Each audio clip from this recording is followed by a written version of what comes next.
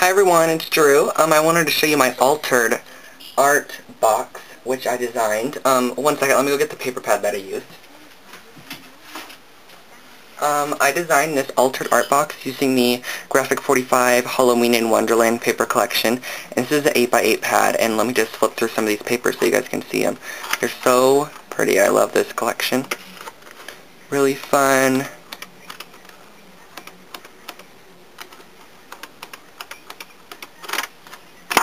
So that was the paper pad used to make this this altered box, and I handmade the box using chipboard and grunge board because I needed something flimsy for the top so that it could open.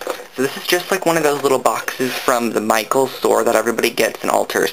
So I wanted to make my own because I saw Arlene's video on it and they looked so cool. So I wanted to design my own box.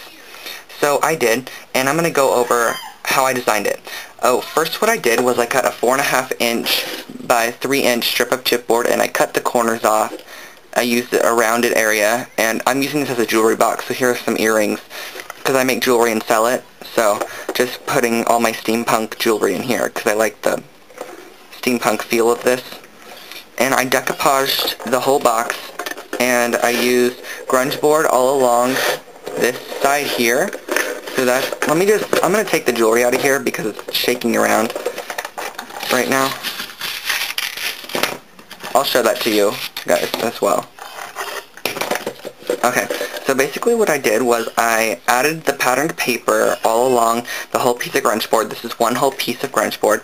I painted the whole box this brown color first, and then I added that onto it. I decoupaged the side with the Mad Hatter paper and just added that on. And the front has a couple different papers. It has this little postage stamp type paper, a teapot, a little person with a pumpkin, and a little clock. And it has some leaf ribbon that everybody loves, and I attached that on. I punched 2 holes in the chipboard in the front, and everything's hot glued together.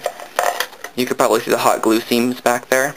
And then I added 2 brads on either side, and I added this ribbon right here. This is that ribbon.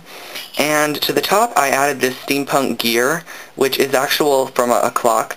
It's a gear with another gear on top of it, and the back just happened to be long, and it pressed just like an eyelet. It pressed right onto it like an eyelet. It was so cool. So I pressed that onto the eyelet, and I used that as my closure. I cut out a little title from one of them that says, "At last we thought you'd never arrive," and I cut that out and I decoupaged that on the front, and I left a little girl on it, so it looks like she's walking into the sign and she's walking off the box. I added a couple rhinestones here. I added some charms. I'll show you those in a minute. I added the Queen lady. Sorry about the talking in the background. I added the red Queen of Hearts and Alice. And then the bottom's just completely brown. I have to add the legs still. I did a video on how to make these flowers. They're the avant-garde Prima-inspired flower video. And I showed how to make this blue flower, and it's the same thing as this green flower right here. So go check out those videos. It was just posted yesterday. And then 3 of these, and I have an altered Muse token, or philosophy tag, by Tim Holtz. And then, sorry, my brothers are screaming. I have a couple Prima flowers, and a crown up here, these are golden leaves. They're aspen leaves. I don't know if you've seen these. There are gold dipped real leaves, so I added on 3 of these, and you can find these at Michael's. Another rose here, and a little tag up in here. And that's all I did to the front of it, and it looks really embellished. And then, and I took a one of the little Tim Holtz trinket pins or whatever these are, and I stuck it through the grunge board out the other side and clipped it closed. And I opened the jump ring on this with some pliers, and I added a swivel clasp, and I added a steampunk gear, a vintage clock hand, a vintage key, and a unique Muse token. And those all sit on there like that. And inside of my box, so that's the completed box. I'll give you an overview again. And it just opens up like this. And it closes up, and then the little ribbon goes onto the top of the raised gear. So it just slips right over the top of that raised gear. And this is what my decoupage box looks like. The charms hang off the side. I love the box. Okay, I'm going to set that over here. And I'm going to show you the jewelry that I make and put in it. This is a pair of steampunk earrings. Steampunk is basically jewelry that is designed with watch parts. It's kind of like gothic style jewelry. It's very vintage jewelry, and so a lot of it's made with clock parts and things. So I'm going to get a piece of paper to show you guys a closer up view.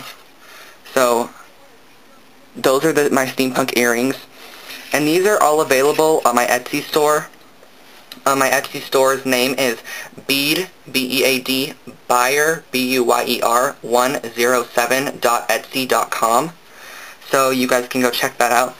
I have some vintage clock pieces, ornate pieces. They're all on 18 inches of chain, trigger clasp, really pretty. So there's another one. Here's another one. A flower with the watch part, some chunky chain, and a clasp. This one is kind of like a coiled fragment. It was a piece like this, and it went all the way out, and I wrapped these all into loops, and I strung the chain through this loop right here. It has some fun chain on it and a clasp. This is one of my favorites. It's a dragonfly, and I just wire wrapped what is this called? The tail. I just wrapped it in a loop, and I added a little piece on it as a body, and so that's very vintage looking. And this is my favorite one of all. It's a butterfly, and it has a little thing, and I love the little gear sticking out, and you can move it, and I added some Swarovski hot fix crystals and added chain. All of it sterling silver and copper, antique copper, and then this clasp is really neat to hold it, to make sure it doesn't come off. You just do that, push it through, and then you can close it up again.